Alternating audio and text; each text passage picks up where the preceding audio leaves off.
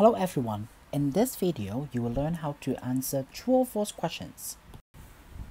We all know that for true you need to find or infer information from a text to support a statement. For false, that you can find information that contradicts the statement, and for not given, you cannot find any information. Actually, it is about finding synonyms and antonyms. So for true statements, you can always find synonyms of the keywords in a statement. For false statements, you can always find antonyms of the keywords in the statements. And of course, for not given, it means that you cannot find any synonyms or antonyms. Now, let's look at this example. This year, we have a new English teacher. His name is Mr. Lam. He's a bit chubby, and he always says that he is very cute. However, he is a very serious teacher when he is in the lesson.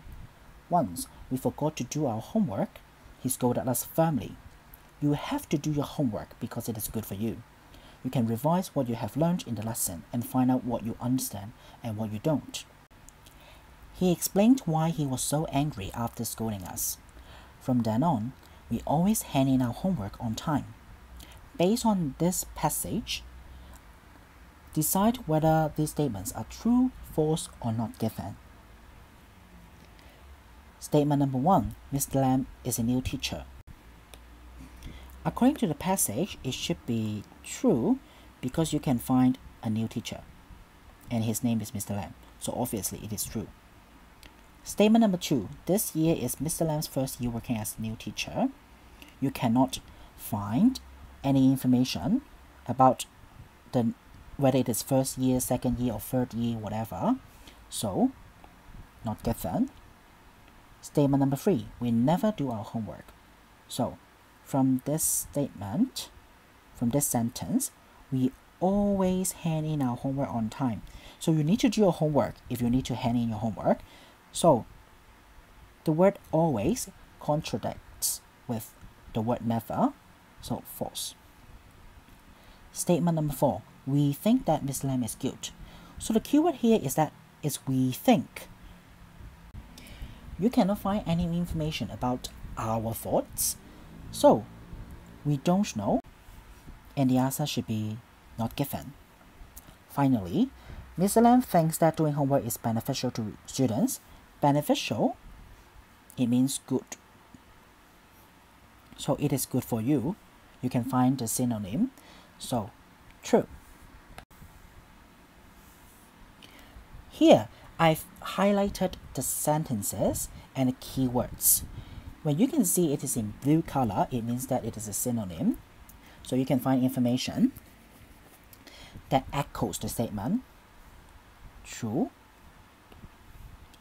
For the words in green in the statements, it means that these keywords, you cannot find any relevant information, so not given. And then finally, never contradicts with always, so false. Now let's look at this example from 2015 Part A, question number 14. You can stop the video for a while if you want to try to find out the answers on your own. Now let's check the answers. Statement number 1, Daniel is a friend of Sai. So this is actually a not given statement because you can see that there is an interview with Sai, but you cannot know the relationship between Sai and Daniel, so not given.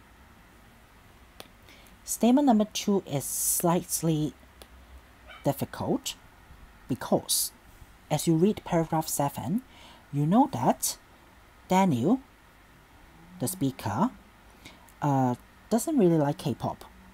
As you can see that he thinks that K-pop is quite superficial. So when he talks about his favorite band, Third Line Butterfly, because he doesn't like K-pop, so obviously Third Line Butterfly shouldn't be a K-pop group. So false. And finally, Daniel thinks some good Korean music isn't well known internationally. From the same sentence, but there's really good music in Korea that doesn't go outside of Korea. So, this good Korean music isn't well known internationally, equals to doesn't go outside of Korea.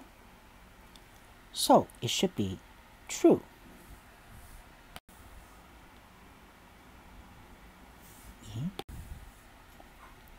Now, let's look at the final example, also from 215, part B1, question number 48.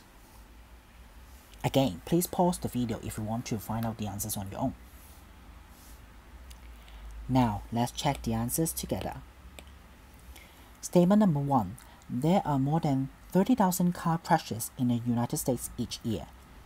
This is a very tricky question because in paragraph 5, you know that more than 30,000 people die each year. However, you don't know the number of car crashes. So the number of car crashes is not mentioned.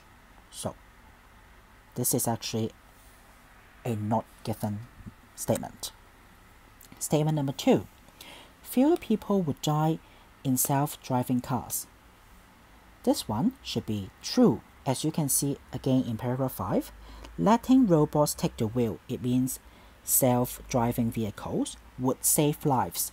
So it means fewer people would die. So true. Statement number 3. Self-driving cars would reduce congestion. So from paragraph 6, you can actually see that cars driven by robots could travel closer together at steadier speeds.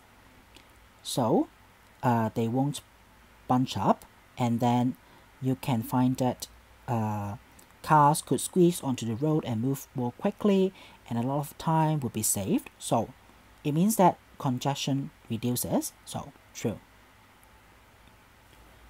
Finally, statement number 4. Self-driving cars will be smaller.